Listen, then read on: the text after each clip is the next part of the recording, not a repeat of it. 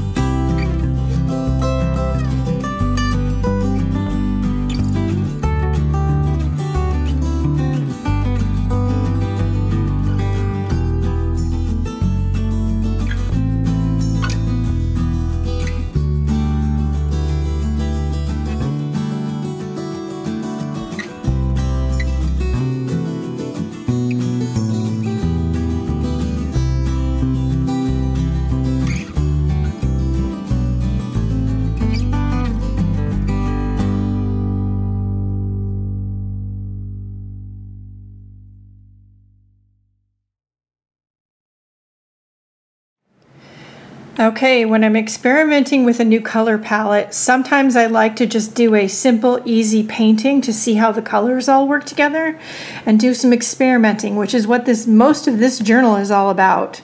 So I'll do the work on one side and then I'll make notes on the other side. That's what I did this time. I didn't really have any true lemon yellow, and I think that's why it just stuck in my brain for quite a few days. Paint a lemon still life. Let's see what it looks like. Can you make it work? I think I did make it work. I actually like the way it turns out. Is it perfect? No. But do I like it? Yes. Now this quotation was found as is in a bunch of things from my grandmother. She used to save quotations and articles and bits of paper and yep, all kinds of stuff. So anyway, that's it. Okay, that's it for this month. Go check out the links in the video description, as I said, for links to the other teachers' videos. And I can't wait to see what you all do with this. It was a lot of fun, very challenging. Thank you, Marie, so much for the mood board. Loved it. All right, that's it for right now. Go out and have a great day. Do something nice for yourself because you deserve it. And I'll see you later. Bye, guys.